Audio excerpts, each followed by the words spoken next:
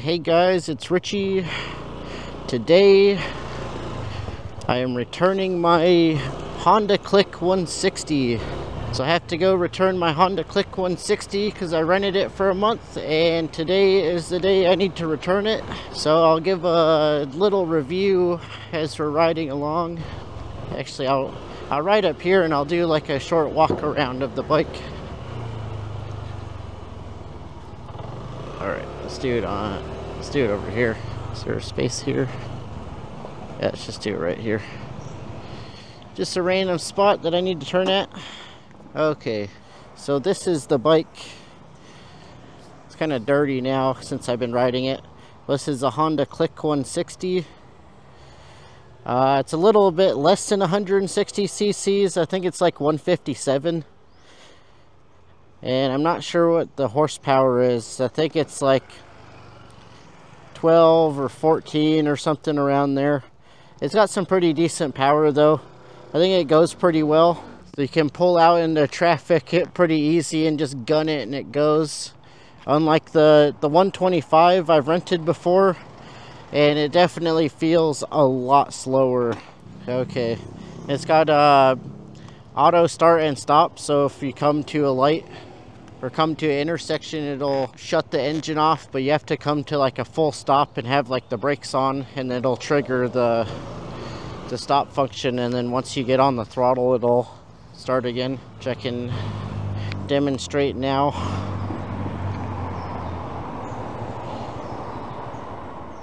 There we go. So it turns off and then it turns right back on. But sometimes it gets a little bit annoying, so you can toggle it on and off. Okay, we have to go here.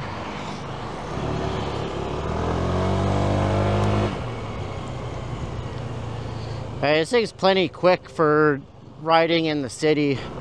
So one thing I like about it is that it's only, I think it's only slightly bigger than the 125, like a little bit wider. But it's like less than an inch, I think.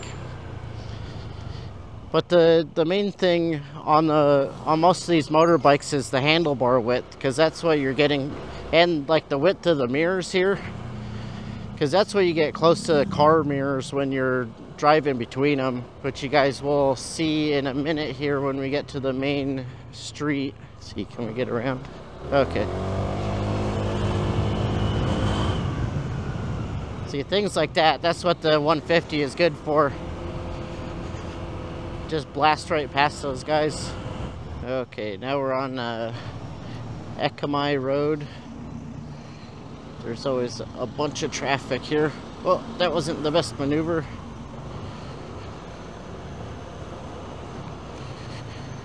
One thing I hate about this part is there's all these seams. You get your tires caught in.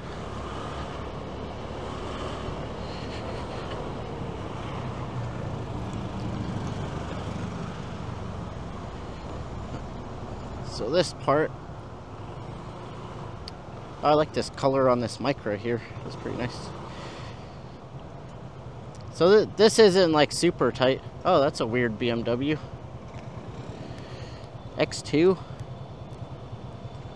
iX2? Huh, strange.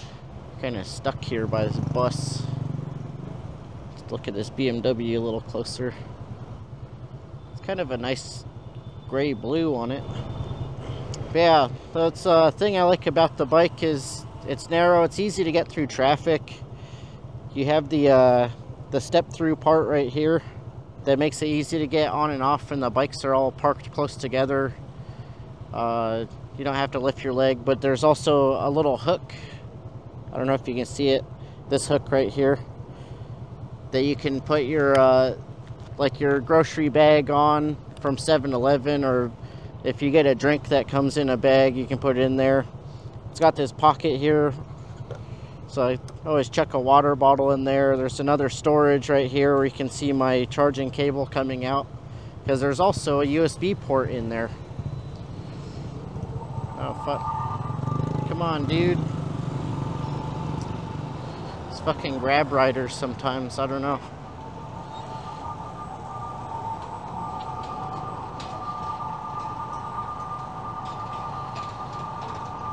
We'll just follow this HRV. Oh, come on.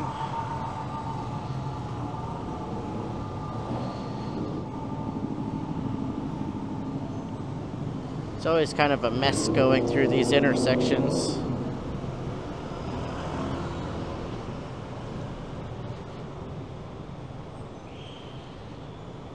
Oh, come on, guys. What are you doing? I always decide to ride at the worst times. So I actually haven't been riding this bike that much because it's either been raining or when I want to go somewhere, it's like rush hour traffic and it's like crazy shit like this.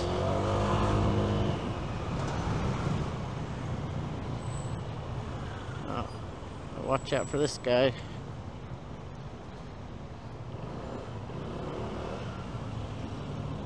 Oh, damn it. These fucking MG drivers. Yeah, so for around the city, this bike is pretty great. It's just some of the longer trips, like riding an hour and a half out to Bangkok Drag Avenue, where it's not the greatest, as the roads are really bad on the way out there in some spots. The suspension isn't really up for it, and the smaller wheels. But like also the seating position isn't as comfortable when you're on some like long stretches, say like if you were riding a PCX or a Yamaha NMAX. So we have to go all the way down to Udamsuk. So we're at Phra Kanong right now for the next BTS station. So we're 2 or 3 BTS stations away from where we need to go. I feel like I'm in the wrong lane. It is definitely always exciting driving in this traffic because there's always just like madness. You're always trying to find your way through. Oh, check out this D-Max. Nice. It's got some pretty dished wheels on it. Let's go behind the ambulance. Alright. So this is Phra Kanong. There's some... what's around here? There's like kind of a food market street over there. Or on the left. There's like a mall and like shopping area. Oh, this ambulance didn't give any room.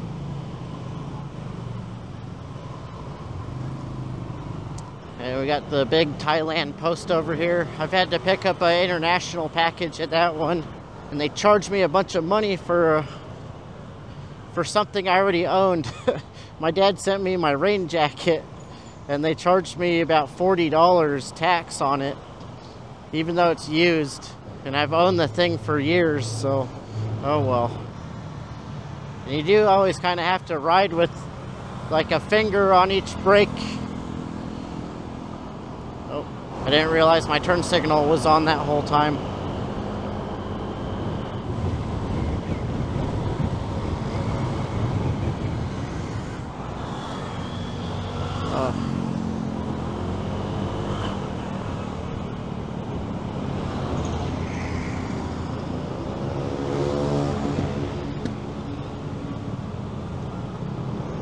Here's Anut. And the BTS for Anut is just up ahead. But this is a pretty popular area. I might actually start looking for a place in this area. It's a bit more local. Less tourists, though there's still like an expat community around here, I guess.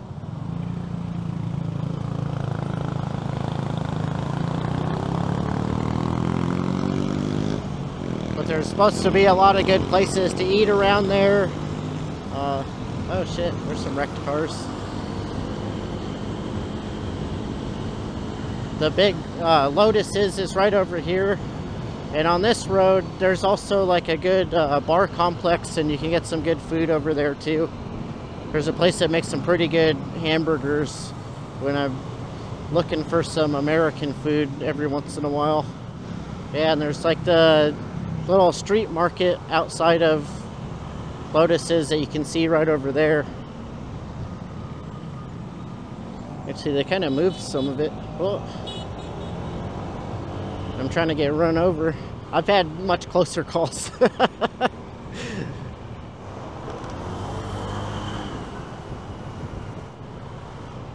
Oh, there's a Hilux Champ. Yeah. I want to get one of those things. If I ever start making real money in YouTube, I'm going to get a Hilux Champ. That would be pretty sweet. Oh, Bangkok. I knew there was another one. Oh. Ow. That was the thing I was talking about. I just went over that manhole cover that's only sunken down a little bit, but frick, kind of hurt my ass a little bit. I think I might actually go rent a Yamaha XSR 155 next and check that out, because it's like, it's a 150cc motorcycle, and it's supposed to have another like 2 inches of suspension travel on top of this, and also bigger wheels. I think it's like a 19 front, 17 rear or something like that. Yeah, that should soak up the bumps more, but it'll also have I'll be dealing with the manual, like having to deal with the hand clutch and everything, renting a regular motorcycle. I always forget how far Udamsuk is from Tonglo.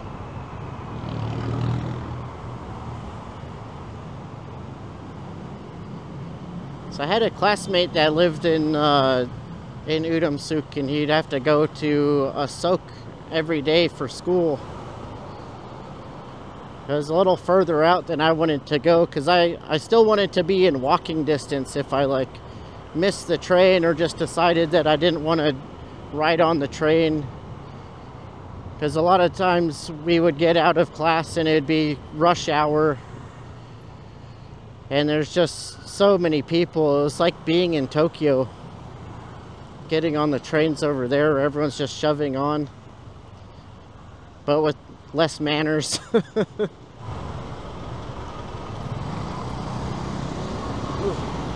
I don't know where this fucking thing's taking me now. Turn left. Where? What is this shit? Okay, I guess we're going through like a neighborhood. Oh, it's like a shortcut to avoid the intersection. Oh, Subaru. That is one brand. I like Subarus. I've had, what, 5 of them or 6? I don't understand why people want Subarus here. Like, you don't need all-wheel drive like anywhere. Especially not in Bangkok. And they do have reliability issues, especially for a place that's so hot. I wouldn't want to deal with like possible head gasket failures, because they are a thing. They're much less of a thing now, but shit still happens. It's just a design of the boxer engine and how much it heat cycles. It just destroys the head gaskets. Yeah, that was an interesting street. This guy's on his Forza 350. I want to try one of those too. See how a 300 class scooter is, or a maxi scooter, I guess they're called. See how that is driving through here, because they don't seem like incredibly big, like compared to a PCX, but they definitely are bigger. Like the wheelbase is longer, so you wouldn't, like the turning radius wouldn't be as good. So I wonder how getting through traffic is, but I don't think they're so wide that you can't get through like lane splitting areas. How far do I have to go? Oh, 2.5 kilometers. Okay. I can speed it up a little bit. Yeah, in this street they have song cows. I don't really see song cows in a lot of other areas. Let's see, we'll come up on this one right here. So here's a song cow. There's some kids in there from school. His school just let out. So they take that, and I think it's like 10 or 15 baht. I haven't taken one here. I've only taken them in Pattaya. So I don't know what the cost is or where they go. But even some of the ones in Pattaya, oh, and I've ridden them in Chiang Mai too, but they operate kind of different. But you can never tell where the route is or like where it's going. So I've found maps before and it shows you where they go, but you can't tell which truck goes where because they're all the same color. The numbers on them are meaningless. Even if you ask a guy if he's going to go down a certain road, he'll just say yes and then turn down a road that you didn't want to go down. And I've just gotten off before because the guy went the wrong way. Like, what are you doing, man? And I'm also asking him in Thai, so there was no mix-up. It was just pure stupidity. Or wanting to get free money, even though they're taking you the wrong way. Or scam, you know? It's weird. Let's get around this van. Oh, there's another van there. Well, shit. Alright. We'll just cruise along. Yeah, I think this area would be decent to live in. I mean, we have an Isuzu dealer right here. I would just go in there and ogle the D-Maxes. I think we're turning here pretty soon.